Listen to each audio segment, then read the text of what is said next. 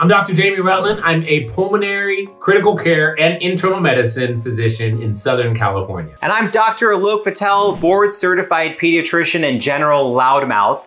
And we are honored to be sitting here today on Doctors Saying Stuff, our channel partners with YouTube Health, answering all the questions that you all have and that you all Google. Today, we're chatting about endometriosis, something that neither one of us know much about. So quickly framing what we're talking about, endometriosis is a condition when the tissue that lines your uterus grows somewhere else in your body.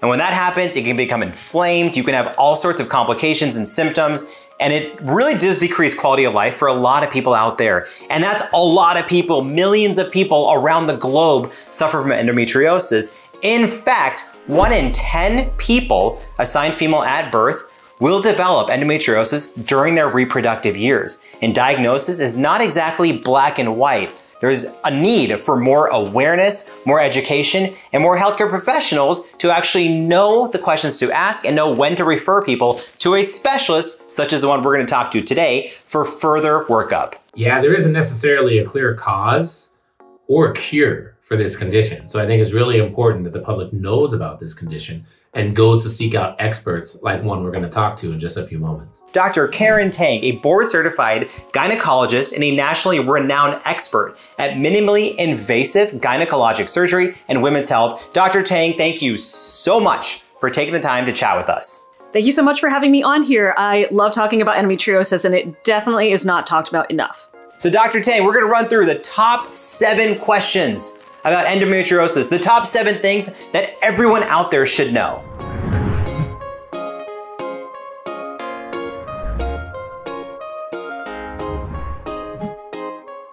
I always think that the first question should be, what exactly is endometriosis? Endometriosis is a chronic medical condition where tissue that looks a lot like the tissue that normally grows inside of the uterus, called endometrial tissue, grows outside of the uterus and causes lots of inflammation. It's a really inflammatory condition. It can cause lots of pain and other terrible symptoms. Question 2, how does endometriosis usually present in people? We've read that symptoms are all over the place, but what are the most common symptoms that you see? So the most common symptoms are pain with periods, pain with sex, but also because endometriosis typically grows near the bowel and the rectum, can also cause a lot of bowel issues. In fact, a lot of people actually will present maybe to their primary care doctor or a GI doctor before they even see a gynecologist. They can have constipation, diarrhea, pain with bowel movements, or even blood in the stool. And typically pain will be worse with your periods or with ovulation. People can also have inflammation and symptoms of their bladder, also issues with infertility because the endometriosis can inflame the tubes, the ovaries. It can affect egg quality. It can also cause a lot of just random systemic symptoms like fatigue, migraines, things that you wouldn't typically think of as a gynecologic problem. Dr. Tang, who is most likely to be affected? Like, what type of patient do you most often see? Do they have certain clinical characteristics? Or like risk factors, family history, does that all play a part also? Endometriosis affects a lot of people, up to 10% of those who are assigned female at birth, and there are people of all races, ethnicities who are affected by it. It does tend to have a higher risk if you have a family history of it, meaning that if a relative of yours, your mom, your sister, has endometriosis, you have a higher chance of having it. Also, if you had an earlier age at which your periods started, what we call the age of menarche. But in general, pretty much anyone can be affected, including transgender men. Actually, even if you are on testosterone, you are not having periods anymore, people can still have endometriosis. People can have endometriosis before they hit puberty or after menopause. So in general, it affects people who are reproductive age, but it can affect almost anyone.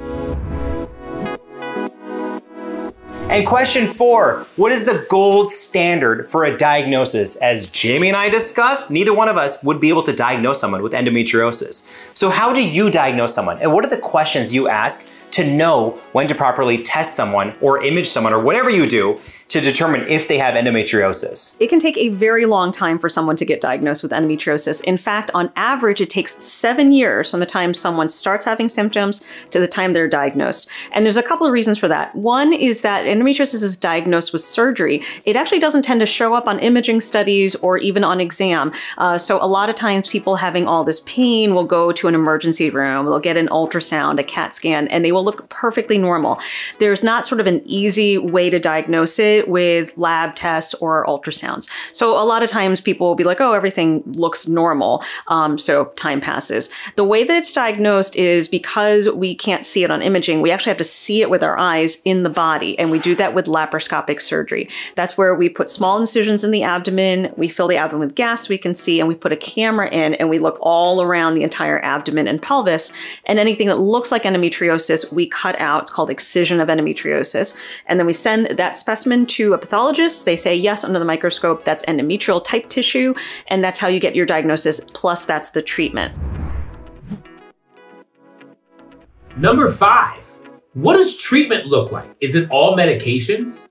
Or is there a special type of surgery that can take place to help control endometriosis? So the treatment of endometriosis is primarily surgical, meaning you actually have to go in and remove the disease.